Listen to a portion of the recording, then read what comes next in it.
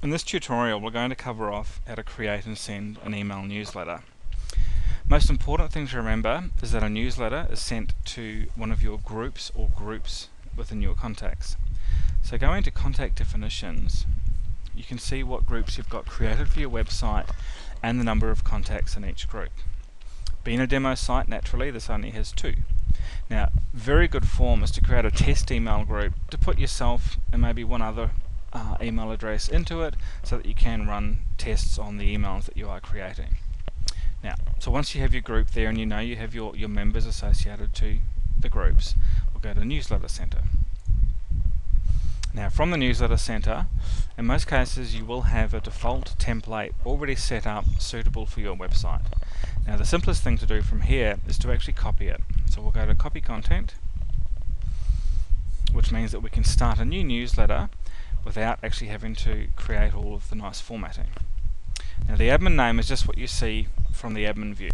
So we're going to say newsletter number 1, and we'll say it's 10 March. Now, the subject line, very important. It should be interesting enough to make people want to open your email. So let's call this interesting subject line. The from email, naturally, it's from the email address that you want to send out to. It will also be the one that people can reply to and or that you will receive bounce emails on, which is emails where the address is no longer valid. Now, the email body. As you can see here, this is a very, very basic setup.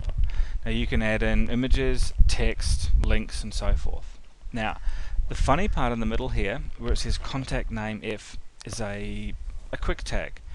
Basically, when it sends out, the system will look for the contact that it's sending the email to and replace this tag with their first name.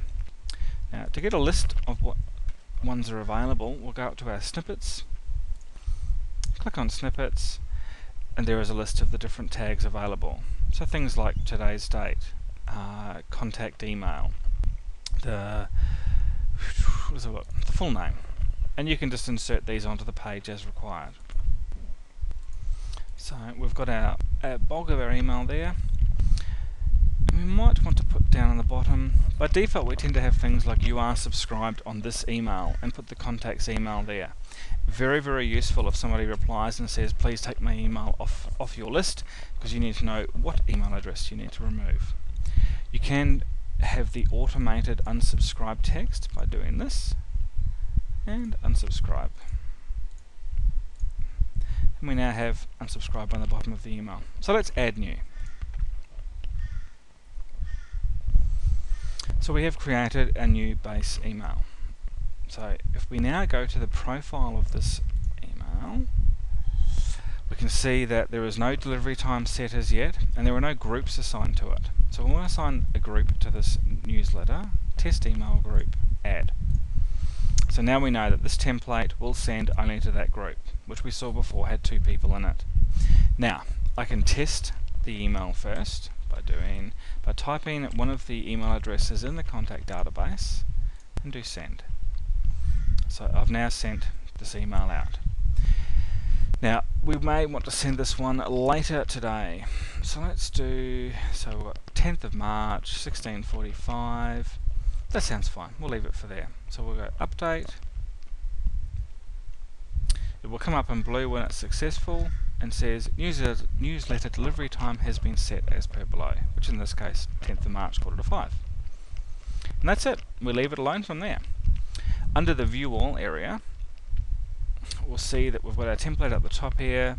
It's scheduled for a single send. It was created today. As we can see, half an hour before we're about to send the email out. Now, when the email sends, it will also send a confirmation of how many people the email went out to the email address on file. So, and that email is created at the end of the sending process.